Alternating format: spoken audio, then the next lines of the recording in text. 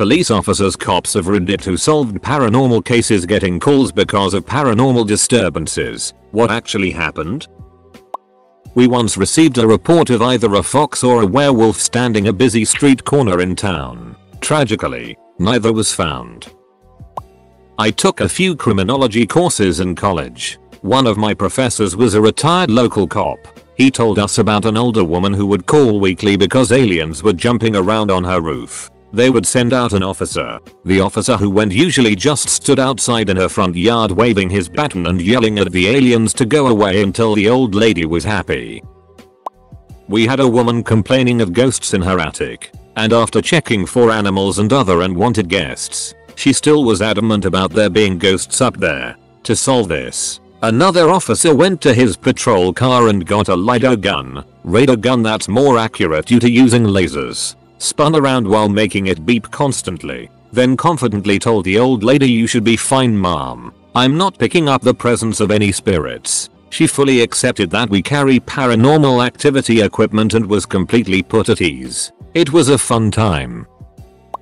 I had a funny one where a woman was making dinner for her husband, getting it back ready in the microwave. He wasn't supposed to be home for another hour or so. She came back down to the kitchen and what she was heating up was gone. Same with the cutlery she left out. She called 911 and said there was either a ghost or someone broke in and stole her husband's reheated leftovers. We went and found the husband out on the deck enjoying his meal, thinking his wife had already left, so he didn't bother looking her. Innocent story that had good timing for it to happen.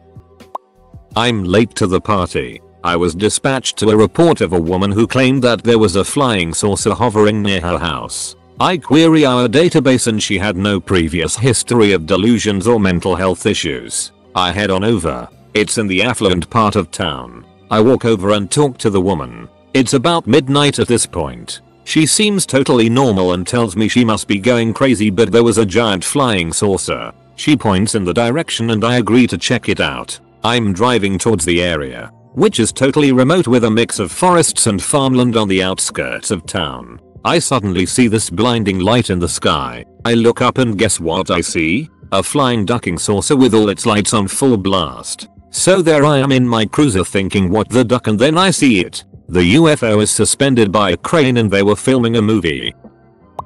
I work on a university. Got a 3 AM call of a haunted dorm room. Girls were in tears. They googled instructions for a home exorcism. Made homebrew holy water. Crosses and photos of Jesus plastered all over the walls. They said they would hear things like footsteps, a child's laughter, a whispering voice saying, "Hey, can you hear me?" As we interviewed them, we heard it once. They screamed and burst into tears. Bless his heart, tried to help by offering the advice that at least the ghost wasn't threatening or malicious and probably meant us no harm. We asked him to leave rather than feed into the whole hysteria.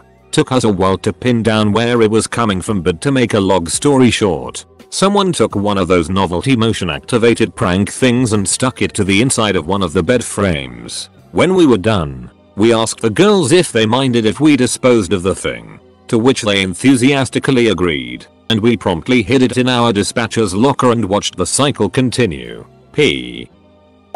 Worked mental health assignment for a few years. Had a call from a family of a man running around naked all around the neighborhood screaming that he had been abducted and had the knowledge of the ages or some such nonsense. We get there and get the guy contained and clothed and start trying to get some type of story out of him besides him being just out of his mind. He mentions that he had received a large court settlement the week before from a work-related injury and that's why the aliens took him.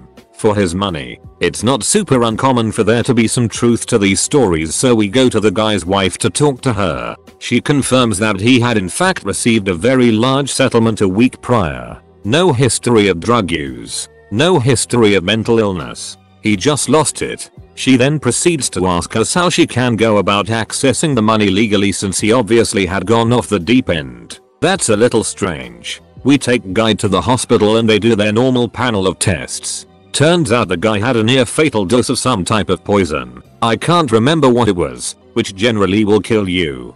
Detectives get involved. Wife ends up getting arrested for attempted murder. Guy made a full recovery too. Was called in because of a flash of light seen in the sky. Turned out to be swamp gas from a weather balloon that was trapped in a thermal pocket and reflected the light from Venus. I was working in a call center for a major phone company. The guy sitting beside me got a call from an older woman who said there were little men climbing out of the wall receptacle. He asked if the men were wearing blue or green hats. The lady responded green, excitedly, probably because someone finally knew what she was talking about. He then said, "The green men are the responsibility of the utility company, call them." I'm not a police officer, but I run a community mental health program that works with individuals that have psychotic spectrum disorders. One woman we work with told us about a man who would visit her each morning and sing hymns to her that no one else could see or hear. She really rather appreciated it. The more our worker spent time with her, though, the less she saw of him until ultimately he never showed up anymore. Basically, she had lived isolated 4 years before. And I believe her brain gave her this guy as companionship. Once she had our support, she no longer needed him, and so he faded away. Kind of sad.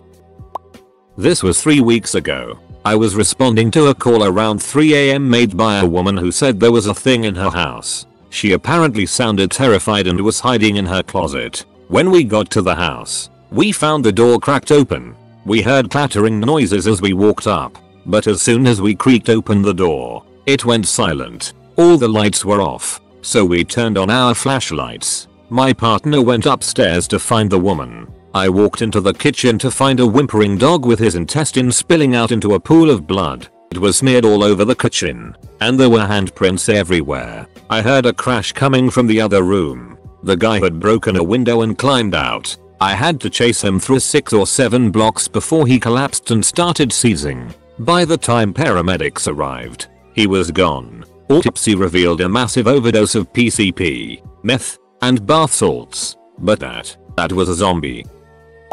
Repost of a previous comment from me. Canadian paramedic here. We recently attended a woman who had run into her neighbor's house at 3 AM, screaming that she was being haunted. We talked to her while the police went through her house. Apparently she had been on the computer when her blinds opened themselves. While she was up looking at the blinds, her computer chair spun itself. She ran back over to her computer and found that something had put gum on the seat. Not the most threatening item, but she was panicked. The police had found nothing, no gum, and we decided that they would take her someplace safe for the evening. We were just pulling away from the scene when the cruiser pulled up next to us. Turns out the backseat was haunted as well, and she ended up taking a ride with us to a comfy hospital bed. The house went up for sale that week but never sold. We went back recently and she was just getting ready for alcohol treatment. So problem solved.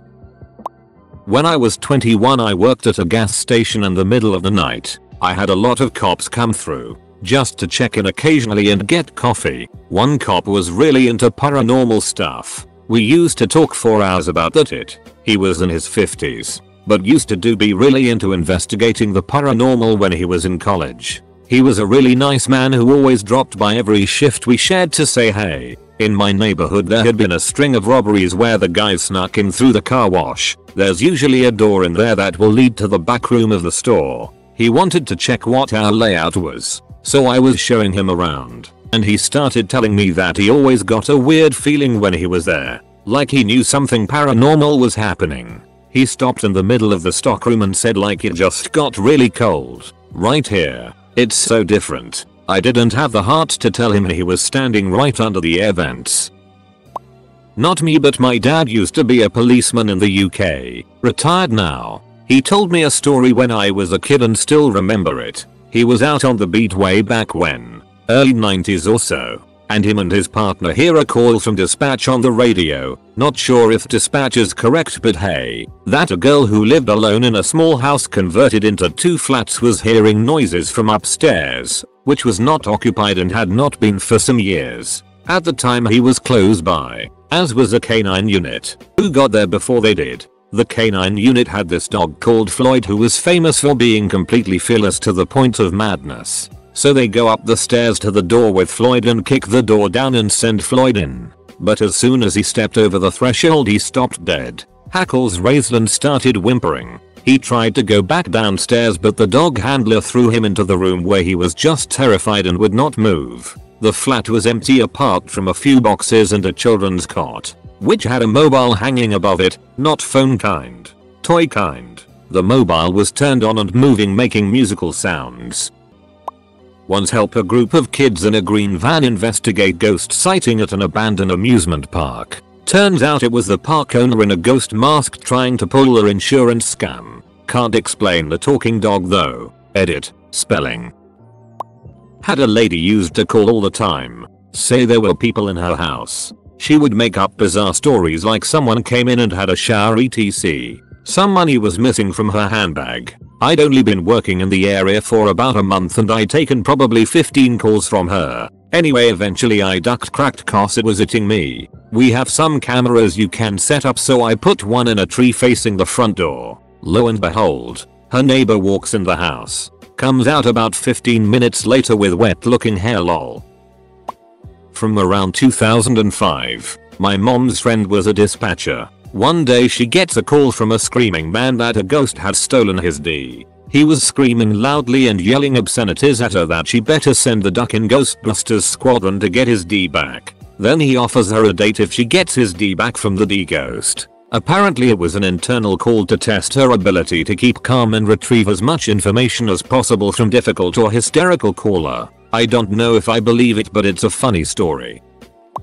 Not a police officer, but I do nuisance removal as a side job. Lady was convinced there were voices in her attic and strange sounds throughout the day. Phone noises, clinking dishes, rattling shades, modem, car noises, etc. She had called the cops but they found nothing and referred her to look for a pest control guy. Turns out it was a lyrebird. Somebody must have owned one and it got out, then nested in her attic. Sent the guy to the zoo. Patched the hole. Those birds are phenomenal. Mimics. Here's another. I think that's from the Sydney Zoo. Construction noises. News report. An uncle of mine is a retired sergeant with a large sheriff's office. In retirement he took up bodyguard work. Ended up working for a lady who came from big money. Anyway, he and my aunt live on her property in a fully furnished home and protect her from aliens. I do not. She is terrified of being abducted. Makes no claim to have even seen aliens. However, it's her number one fear, and since she has the resources, she pays for round-the-clock protection. Apparently she is a very warm and kind woman who in most aspects of life is fairly balanced. Needless to say, my uncle has so far enjoyed his retirement. Edit. I can't spell. Astronomer here, not a cop, obviously. But in a reverse of this question, I did talk about paranormal stuff with one the summer I worked at the SETI Institute, a big science research institute in California devoted to extraterrestrial life. I was with a group from work heading back from the Allen Telescope Array, and we were pulled over as the driver was speeding. The trooper asked us what we were from, and when we said we were doing a summer internship at SETI etc, the guy started talking about his cousin in Texas who saw lights in the sky from aliens. It was awkward as he was so stern until that moment, but someone brazenly said sorry, we only look for real aliens, which made us all laugh, cop included, so we got off with a warning. It was definitely an interesting summer. Not a cop but a dispatcher. Had a woman call at 1030 at night saying there were spooky faces on her TV, with names like Matt and Amber underneath them. The calling party was convinced that Matt and Amber are ghosts and had made it into her TV. She began to get more upset the more I asked her about the situation. When I asked her to describe the gaves, she explained that one was green and one was blue, and there was another nonsense word on the screen she had never heard before. I asked her to spell it for me. NETFLIX. Turns out she had accidentally hit the Netflix button on her new smart TV her son bought her on Craigslist, and it had the old owner's Netflix information showing on the screen. When I explained it to her, she got even more upset, advising me I don't want these filthy people's names on my television. I pay my taxes. We ended up having to send an officer to check on her. Most of the stories here have 3 AM, not 2 AM, not 4 AM, not midnight, 3 AM. Duck 3 AM. They're usually having some kind of episode or break with reality. Lot of mentally ill don't get the proper care they need.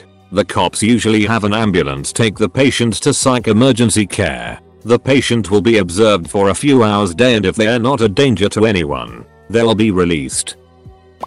I took some law enforcement classes in college, and one of my teachers, who was a retired cop, woke up in the middle of the night and thought his wife was walking around his house. He looks off into the end of his bed and tells his wife, "WTF are you doing? Get back in bed." She turns to him, says, "I am in bed." Turns out that someone broke into his house and was watching him sleep or was going to rob him. He grabbed his gun and chased him away. Obligatory not a cop. But soon after I moved into my current house, I met my neighbor, a nice elderly lady. She eventually confided to me that a ghost would stand outside her bedroom window and whistle. I smiled and was polite, but inside was thinking she was crazy. Then one night I was standing on the balcony on the side of the house near hers, and I did indeed hear whistling. Was pretty amazed, but soon realized it was frogs that were attracted by our pools making mating, or whatever, calls. Next time I saw her I told her, and she acted polite and smiled, but I could tell she was thinking I was crazy for thinking that frogs could whistle. My dad is a lawyer, and when he was a law clerk, works for a judge in a courtroom. This guy sued someone for sending alien rays into his brain. The first judge who got it threw the case out for being absurd. So the guy sued the judge too, for aiding and abetting the guy sending alien rays into his brain. It went on like this through most of the circuit until it got to my dad's judge. Before the court date, my dad wrote the guy a letter and said that when he has problems with people sending alien rays into his brain, he lines his hats with tin foil and it makes the rays reflect back out and not go into his brain. And they never heard from him again. Edit. Pretty happy that my top comment is a now cute story about my dad, since the prior top was me making fun of how dumb snakes are. I'm not a cop, but our neighbor had to call the cops on a tenant once that lived in our basement a few years ago. He claimed that there was a woman that we kept in our storage room, which is only like 4 feet high anyway, so it was insane. He also claimed that he heard someone getting off a sofa inside of the storage room, no sofas in there, and that he shined a light under the door and saw feet. He then proceeded to claim that he heard the door open at nighttime and that someone was shutting off his camera that he set up to record the person inside our storage room. We didn't call the cops on him for his absurd claims, but one night apparently at like 3 AM he got in a fight with his wife and the cops came. We ended up telling the cops about his craziness. He had made other crazy claims and done creepy shit in the past. The cops just said he probably had schizophrenia and that he should go to see a doctor, and then they left. We have great cops around here. One of them chalked it up to everyone being paranoid around here. Edit. Spelling.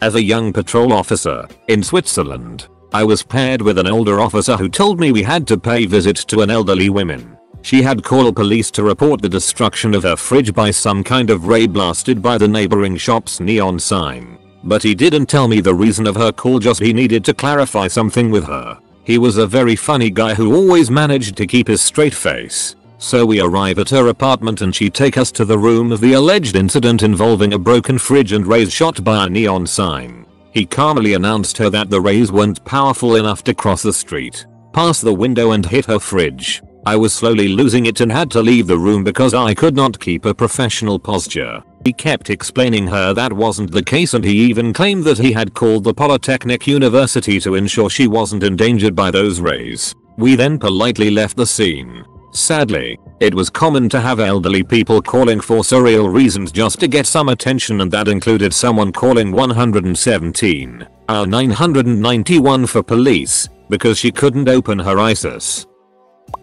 Similar situation. My great-grandfather had to investigate paranormal activity in the mountains of East Tennessee, way up in hillbilly country. There were tons of reports of beds shaking while the victims were laying in them. I'm thinking this was around the 1930s. He reported that they were doing it themselves. I think this qualifies. Back in 1992, I got dispatched to check on an older lady claiming a ghost was trying to break into the back bedroom window of her trailer. I was skeptical about the ghost portion, but had to check on the attempted break-in. It turns out she was hammered and it was a plastic bag on a tree branch that was scraping their window. I told her we got rid of the ghost and she went back to drinking.